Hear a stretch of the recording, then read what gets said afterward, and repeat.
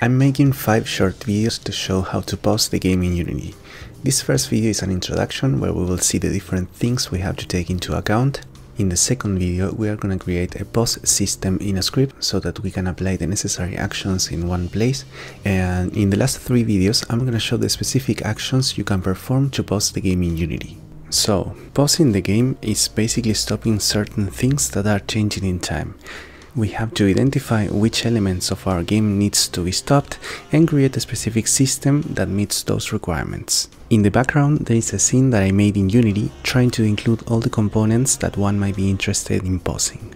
In this scene a lot of things are happening at the same time.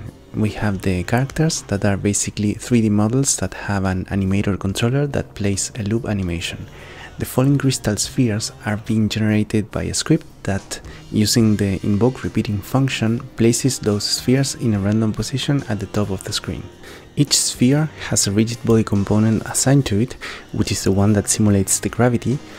Also, when a sphere touches the ground, it produces a sound.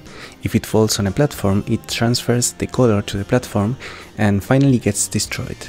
We also have 2 background sounds, the music and the crowd. And finally we have the random camera movement that is implemented using not a fixed update function, but an update function. So this is the scene we're gonna use. In the next video we're gonna start with the pause system. See you there.